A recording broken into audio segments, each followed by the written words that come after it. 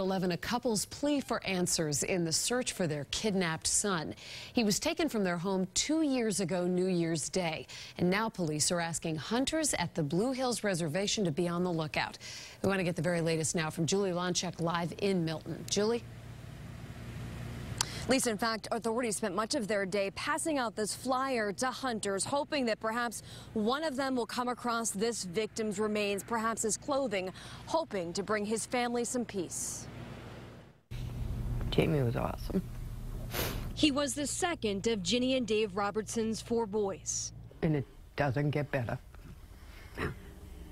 It doesn't get better. He's been gone for 2 years now. Last memory I have of Jamie is him going up the street in the back of his car. It was New Year's Day 2014. The 37-year-old had been living with his parents in Avon following his release from a brief stint in jail. Robertson went to retrieve some tools outside when 2 men pulled into the driveway and informed the father of 2 he was subject to an unannounced court-ordered drug test. I don't know why he said it, but that's the first thing that came out of his mouth. How do you know they're constables? He says, oh, Dad, they have, badges, they have guns, they have all the official paperwork. They never saw their son again.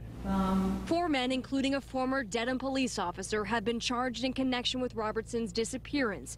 Investigators haven't been able to upgrade the charges to murder because they haven't been able to locate remains. We know it's a needle in a haystack, but stranger things have happened. Which is why on this, the first day of deer hunting in the Blue Hills in more than 120 years, authorities are asking for help. Hunters tend to go to areas where the general public is not, which is more likely an area where you might find a body. Closure? Hardly. The Robertsons just want their son back. I think they're determined to bring our son home to us.